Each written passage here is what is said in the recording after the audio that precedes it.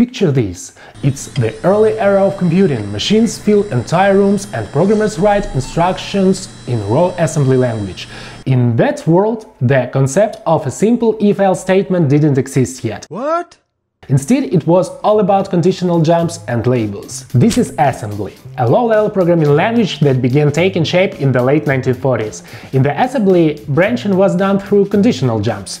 If a certain condition was met, like two registers comparing a certain way, you jump to a specific label in the code. This means juggling a lot of labels, making the flow harder to flow. As programming languages evolved, the push for readability and maintainability led to the invention of structured programming concepts.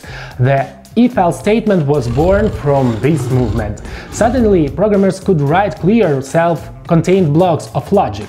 No more jumping around large parts of code to figure out where logic would go next. If you watched my video about the history of semicolons, you already know that Algol developers introduced many core concepts we still use today, including else-if statements. You might point out that early languages like Fortran in the 1950s used conditional statements, but they usually did so with conditional gotos or arithmetic if statements, not the clear-cut if-then-else block structure that Algol 60s popularized. This was more than just a new keyword, it was a monumental shift in how we think about control flow. Each language brought its own twist, like Python's indented block or else-if chains in others, but the essence remained the same: readability, maintainability and structured flow. These design principles not only shaped the else-if structure but paved the way for modern programming practices.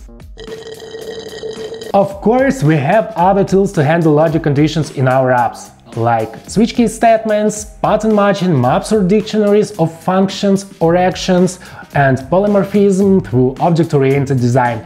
But due to its simplicity and flexibility, if-else statements remain the most popular approach.